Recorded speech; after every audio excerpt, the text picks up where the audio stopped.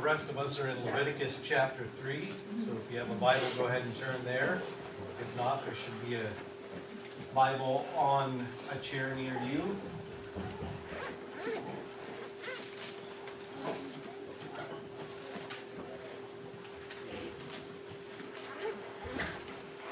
Anybody else admit that their Bible automatically opens up to Leviticus now?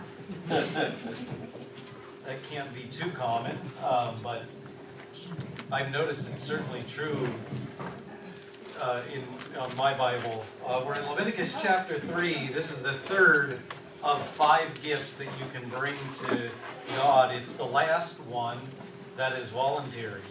So let's read chapter 3, and we'll dive right in. If someone's offering is a fellowship offering, and he offers an animal from the herd, whether male or female, he is to present before the Lord an animal without defect. He is to lay his hand on the head of his offering and slaughter it at the entrance to the tent of meeting. Then Aaron's sons, the priests, shall sprinkle the blood against the altar on all sides. From the fellowship offering, he is to bring a sacrifice made to the Lord by fire. All the fat that covers the inner parts or is connected to them, both kidneys with the fat on them near the loins, and the covering of the liver, which he will remove with the kidneys. Then Aaron's sons are to burn it on the altar on top of the burnt offering that is on the burning wood, as an offering made by fire, an aroma pleasing to the Lord. If he offers an animal from the flock as a fellowship offering to the Lord, he is to offer a male or female without defect. If he offers a lamb, he is to present it before the Lord.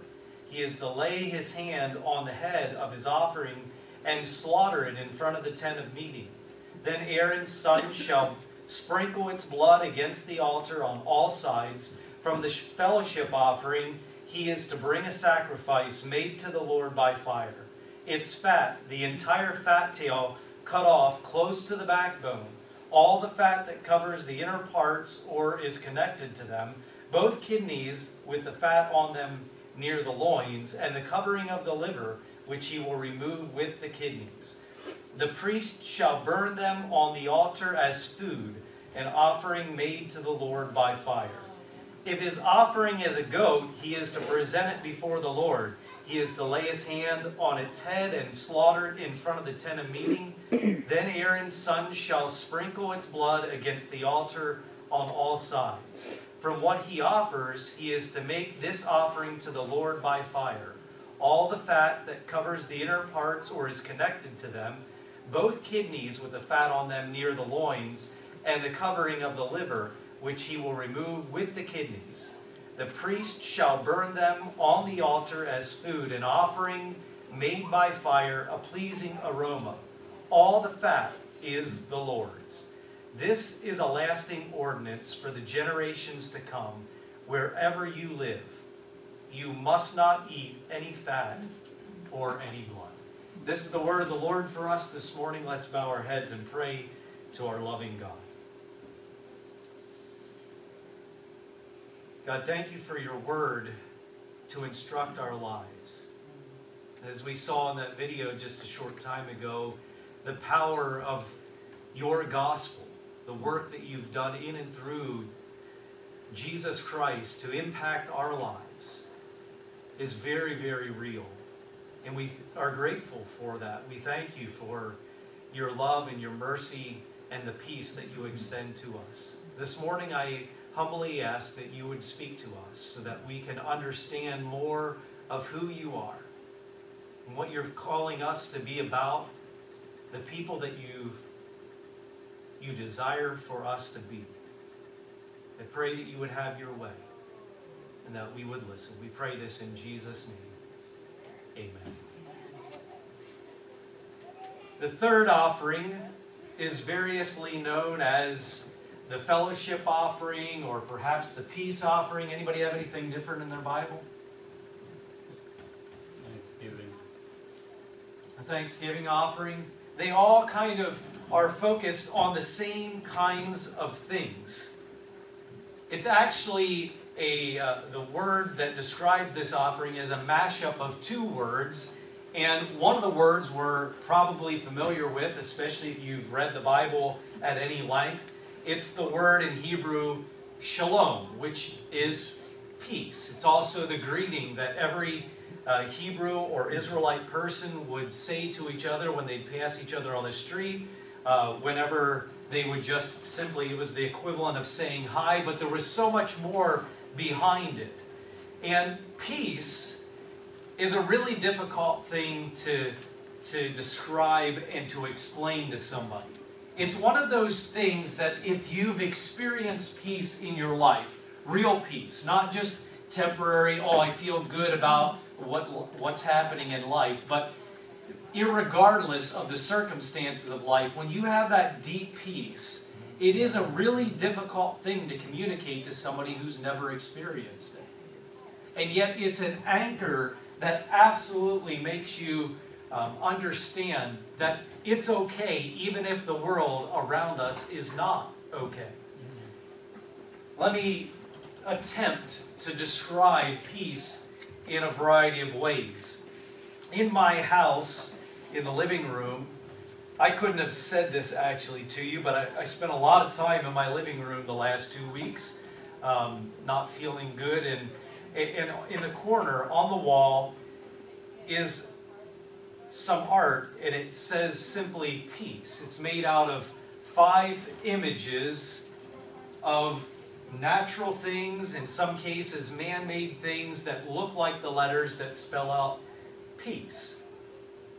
And then underneath it is John 14:27. You know that verse? Jesus, just before he has, his last encounters with his disciples before his death, he's making all kinds of commitments to the disciples. He's telling them part of what is going to happen. He prays for them. And as part of all of this, he says that he's going to have the Holy Spirit come as a gift. He's going to be a counselor in Jesus' absence. But in verse 27 of John chapter 14, he says this, "Peace I leave with you, my peace I give you. I do not give to you as the world gives. Do not let your hearts be troubled, and do not be afraid." Encapsulated in what Jesus says there is part of the understanding of peace. He's not guaranteeing the disciples that, you were the ones that were close to me. You got to experience all this good stuff. And yes, there's a moment in front of us that's going to be difficult. And then everything in life is going to be just fine. You're not going to have any problems. That's not what he says. And yet he still leaves his peace. It is this anchor that holds us together in spite of things that are in front of us. If we come to more modern times, I don't know how many of you listen to country music, but Zac Brown, the Zac Brown Band, had this line in one of their very first hit songs, and it says this, "There's no dollar sign on a piece of mind, this I've come to know." And I don't know if they actually know what they're saying when they write that, but it's absolutely true. There are so many advantages in our world to being a rich person, or being a person of influence, or being somebody who other people want to pay attention to. But when it comes to peace, you can't buy it no matter how rich you are. You can't earn it just because you're an influential person. Peace comes from God, and you can't put a price tag on it. And if we turn yet to another example, think of this hymn written down, which many of us have in our minds by memory. "When peace like a river attendeth my way, when sorrows like sea billows roll, whatever my lot, thou hast taught me to say, it is well with my soul." Even despite the wide range of things that we might be experiencing, we have the reassurance that even when everything else goes away, we have the assurance of salvation, which means that our souls are okay. Which means even in death, we come out victorious. I don't know about you, but when I look at the news, that is absolutely reassuring. And I'm not really sure how people make it through without having a complete breakdown, especially those who don't know Jesus Christ. What we see in Leviticus chapter 3 is what by now should be a familiar cadence or a rhythm to the song of life. If you turn to the Psalms, you notice that there's lots and lots of artistry in the Psalms of the Bible. They're beautiful, the images that are declared, that they often have this rhythm to them. And some of them have repetition, just like we see in Leviticus.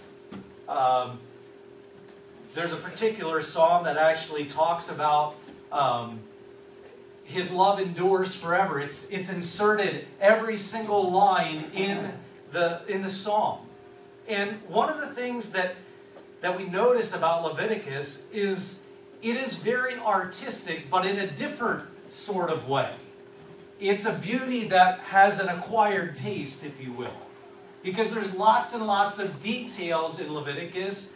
There's not necessarily beautiful language. The imagery makes us cringe in many ways because of the blood and the fat and the death and animals and the whole 9 yards that just seems so foreign to us. And yet, if you notice, even just 3 chapters in, we notice this regular rhythm, right?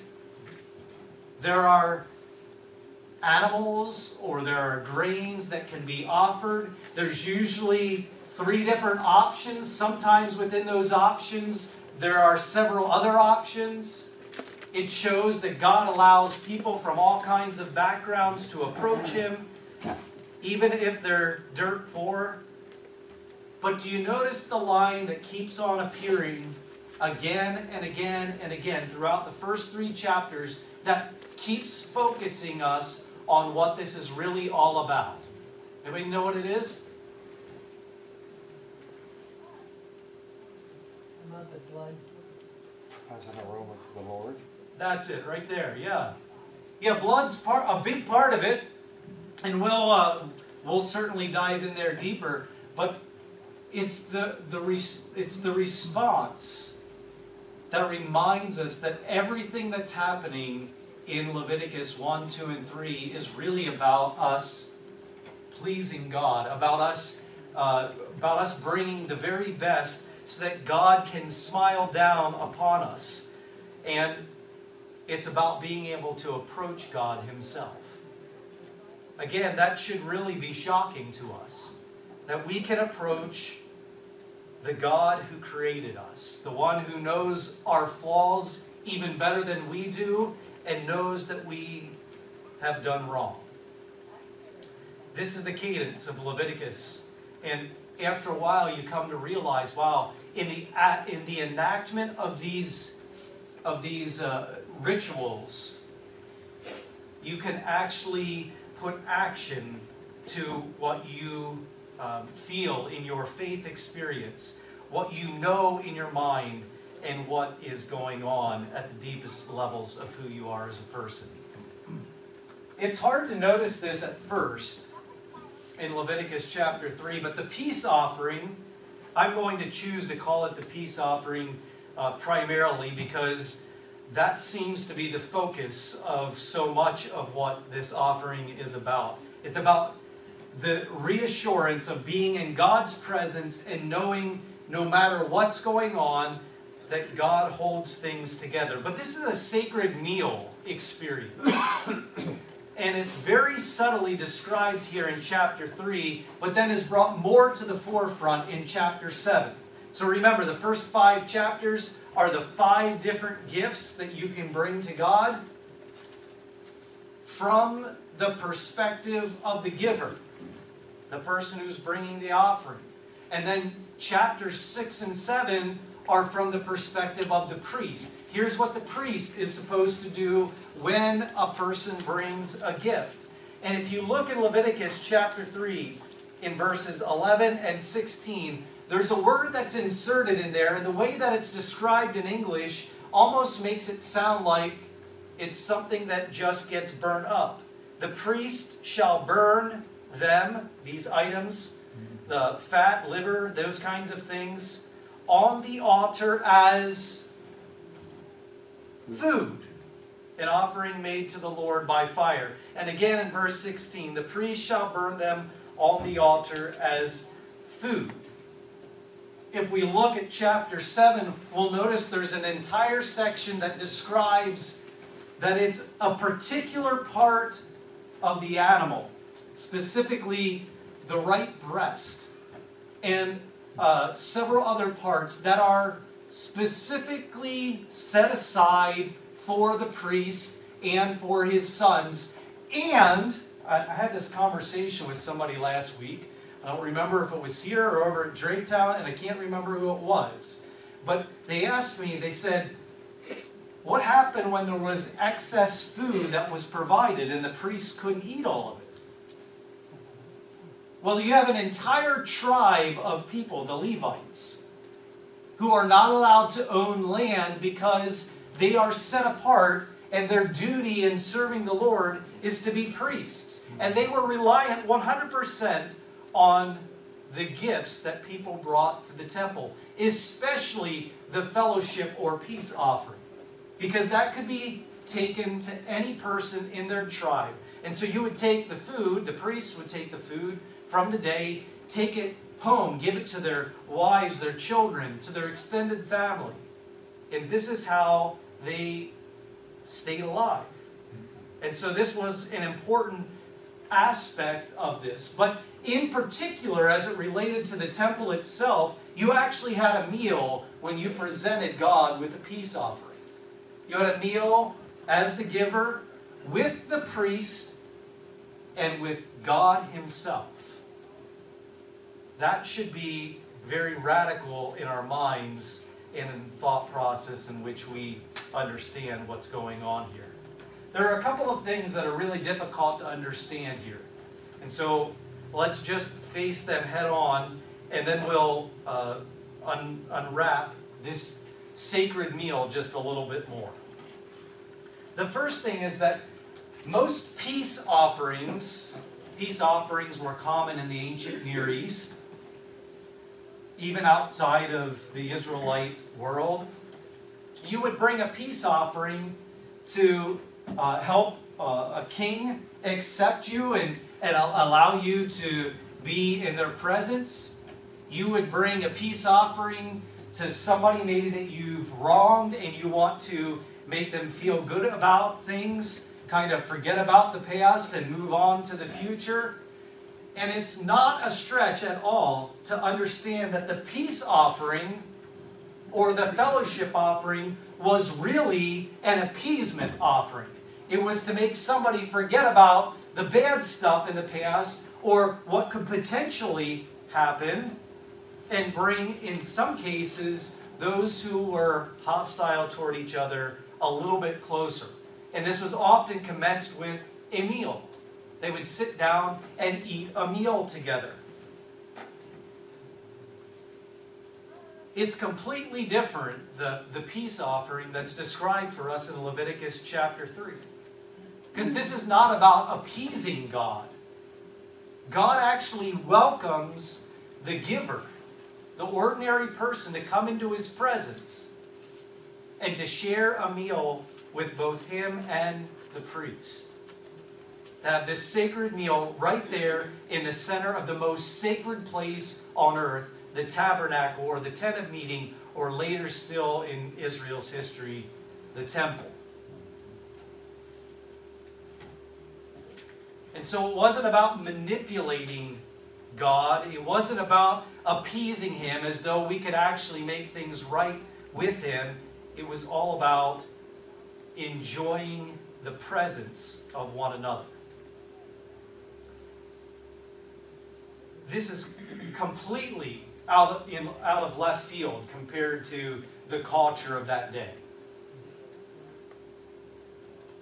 You look at the gods and goddesses, the deities that various cultures worshipped, there was a universal fear of God. Fear to the point that you always were worried that you had somehow upset this god or goddess. And so you were constantly making peace offerings, appeasement offerings really, to try to keep them at bay. And so you would have a god or goddess of everything that you can possibly imagine. The god of agriculture, the god of war, the goddess of fertility. It didn't matter whatever area of your life that you were experiencing something, there was a god or a goddess for that. And so you always had to make sure that you hadn't upset them so that you could ultimately avoid their wrath. Do you notice the contrast here in Leviticus chapter 3? Again, remember, these are draw near gifts. God wants you in His presence. But there's a particular way in which you get to approach Him. A second thing that we notice here in Leviticus chapter 3, and I know some of you are talking about this because I was chatting with somebody on the way in. You notice that blood is at the forefront of Leviticus chapter 3. Again. But there's also a focus on fat. A lot of focus on fat. There's fat that surrounds the kidneys. There's fat that surrounds the liver. There's just fat in general. And you think, okay, so we're talking about animals losing their lives. We're talking about blood. That makes us squeamish enough. Have you actually seen fat? You've eaten meat before, right? You know what the fat looks like. It's not the most beautiful thing in the world, right? And yet, it's not allowed to be consumed by the giver. Why? Well, we see, let's start with the easier of the two. We see and understand that the blood in an animal is what gives it life. If you look in Leviticus chapter 17, it talks about never consuming blood from an animal because that is where life is from. And so you can't drink or consume the blood because that would be desecrating the life of the animal. But fat, why fat? Why fat today? If you go and get a good ribeye steak, the thing that gives it flavor, that makes it taste good, is the fat. And of course, we don't want to eat a big haunch of fat, but that's what makes it taste like a steak. Excuse me.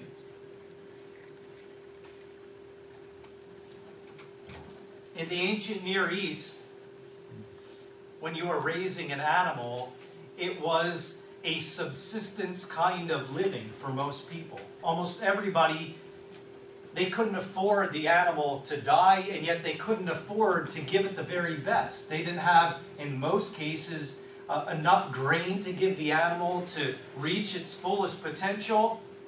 They were satisfied if they could keep it alive.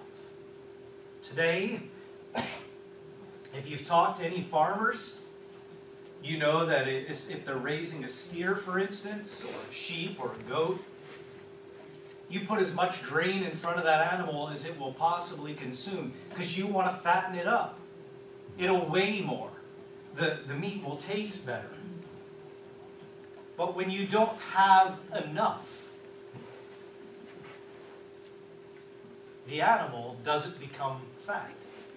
And so the fat, excuse me, the fat itself is a rarity.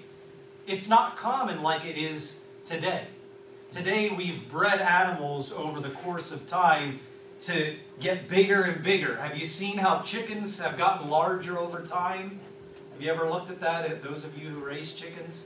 And the chicken that used to be raised back in the 1950s, so much smaller in its body, but it's so that we get a finished product, if you will, in a much more shortened length of time. So this fat guards many of the most important organs of the body. The liver, the kidneys, the things that are connected to the bloodlines. And so it was reserved solely for God, because it was the very best part. You'll even notice in Leviticus chapter 3 that it describes a particular kind of sheep, the flat tail, that the Jewish people started breeding, especially once they reached the Promised Land, that it had this extra strip of fat down its back. And whenever somebody brought one of those to the temple, it was a sign that you were giving your very best to God. One more thing that I want us to focus on that often gets lost, culturally speaking. This is the meal, or the gift, better stated. This is the gift that involves a meal that brings together heaven and earth. The giver, the person bringing the gift, well, they're just an ordinary person like you and me, a sinner, broken, unable to approach the holy God of the universe, except that God has made a way.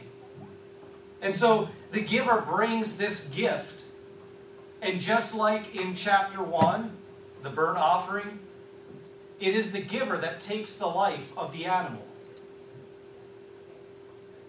presents it to God, takes its life, and then it's the priest, those who actually are the bridge between heaven and earth, that carry out the sacrifice itself,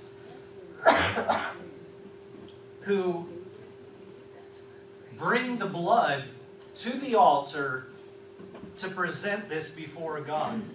But this is the one gift where then you sat down and had a meal together. Now, I want you to imagine this with me.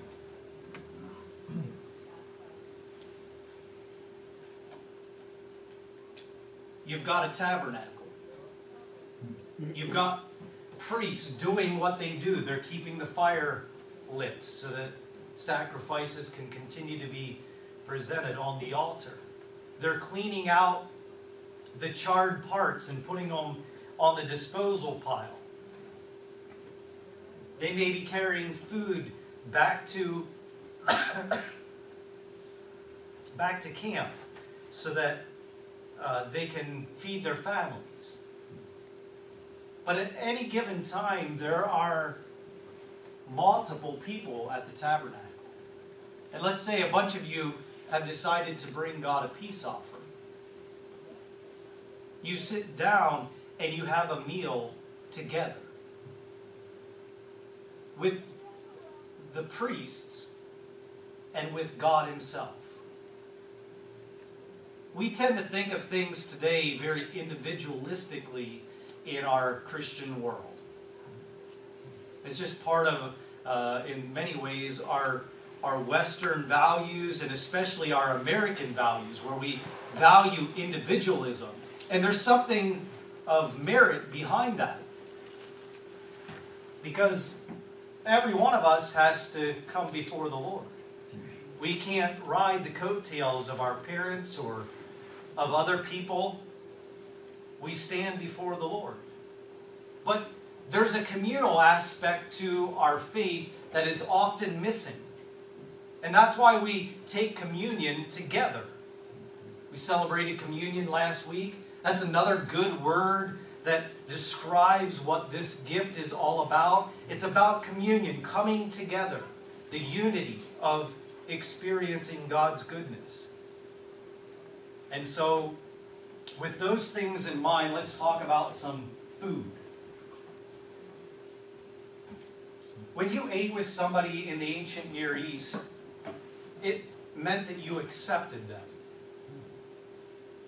You received them. The most intimate thing that you could do with a stranger or the acquaintance was to have them over to your house and have a meal with them. You'd recline around the table, and you always wanted to show really good hospitality.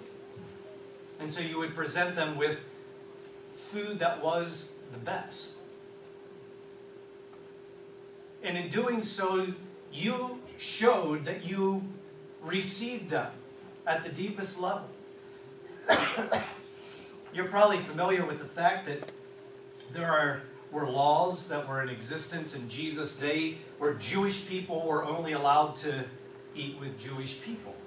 You can see why in Matthew chapter 9, for example, then, when Jesus calls Levi, also known as Matthew, who at that time is a tax collector,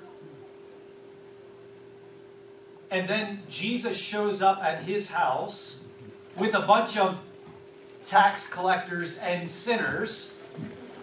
Should I fill in what that means? That's like the prostitutes and the people who sin and kind of flaunt it to everybody. Like, it's not a big deal. I don't care if you see me sin. That was their mentality. And yet Jesus goes there and has a meal with them. And what does that communicate? The Pharisees are not happy when they see this, because they know that Jesus is accepting them.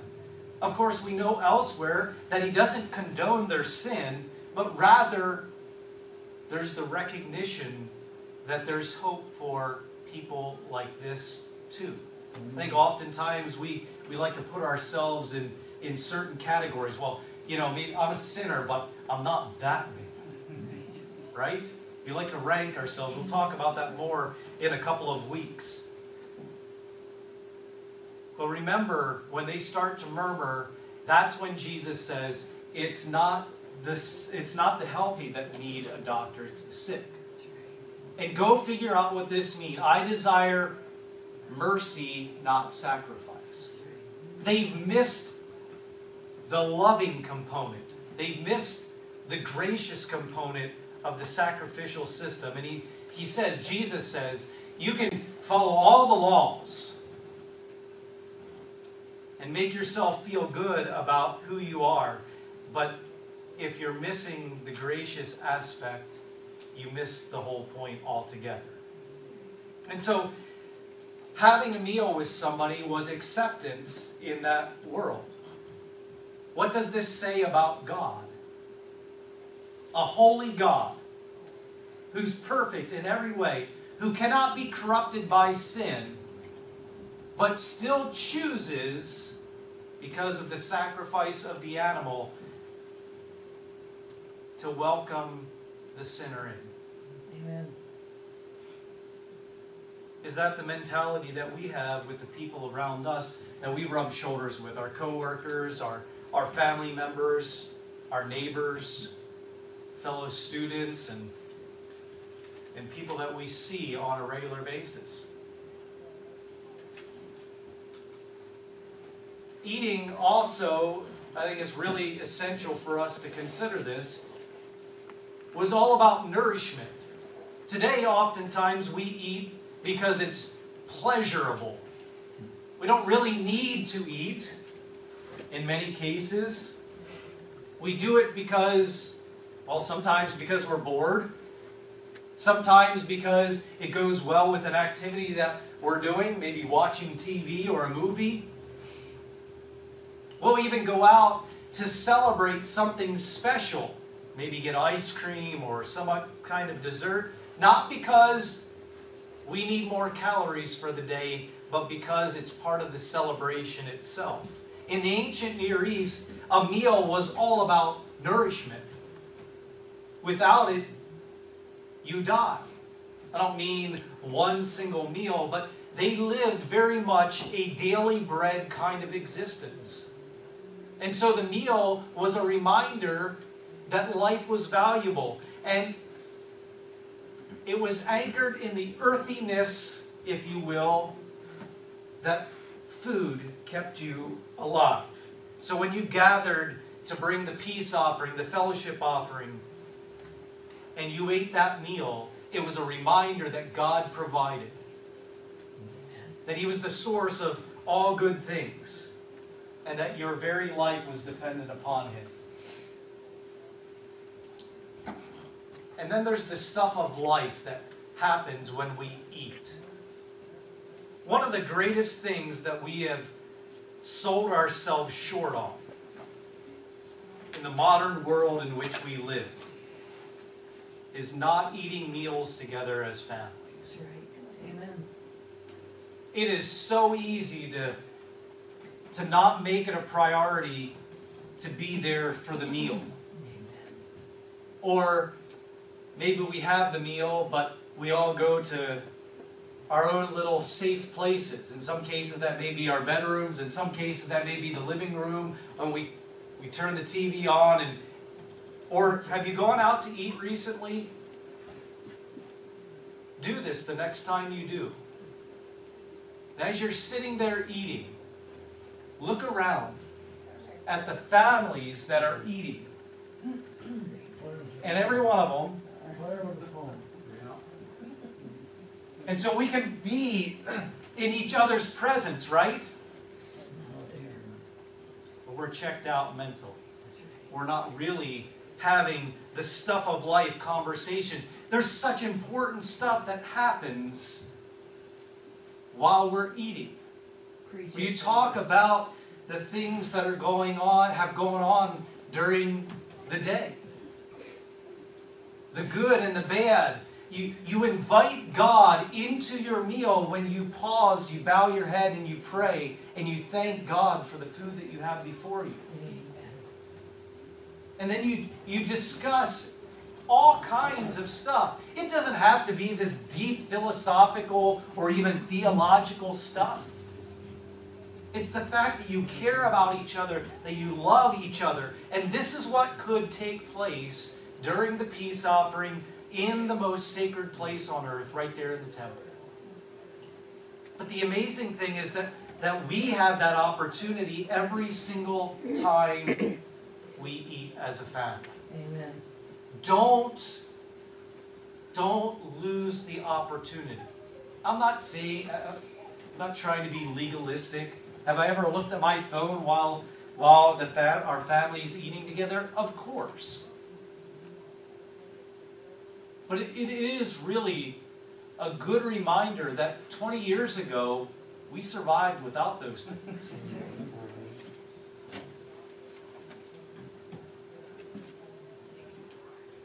If we're then looking for what this looks like, how Jesus fulfills this, we've already mentioned about Matthew chapter 9, but there are literally probably more than 100 references that this Leviticus chapter 3 foreshadows these upcoming meals that are going to take place. We don't have time to dive into Isaiah and some of the other prophets that talk about the messianic banquet that is going to take place. Where only those who have an invitation because of Jesus Christ get to be there. You ever have somebody who's getting married, a couple, and you desperately want to be a part of their special day? Because you want to celebrate with them. But you can't just show up. At least that's not mannerly to do that. You have to get an invitation. And that's what it talks about. Jesus mentions this multiple times. Toward the end of the Gospel of Matthew, He tells 3 parables in chapters 23 and 24 about some of what this is going to look like. And it's all foreshadowed for us in Leviticus chapter 3. The last meal that He has with His disciples, communion, the Lord's Supper. This is, in many ways, the fulfillment of Leviticus chapter 3. But notice what happens. The meal itself is transformed. Because it was originally that the giver brings something. In the case of the Passover meal, this was a lamb of perfection, without blemish. You provided that. And that's the meal that they're celebrating on that night in which Jesus is betrayed. But the amazing thing is that it looks forward to a day, just a day away, where the lamb will be provided in the body of Jesus Christ. And so whenever we consume communion together, we're actually, in many ways, reenacting this peace offering. Amen. But the offering is provided by God Himself, by Jesus, with His death on the cross. The meal is transformed. But I want to challenge us. Next Sunday is a fellowship meal Sunday. We have these fellowship meals not just to put more things on the schedule, but because real conversation happens during that time. We get to work out in detail who we are as people and how we relate to God and what the details are of the stuff in our lives. And we get to bounce that off of other people who are trying to pursue Jesus Christ and His way of living. That has the absolute ability to be transformative in our lives.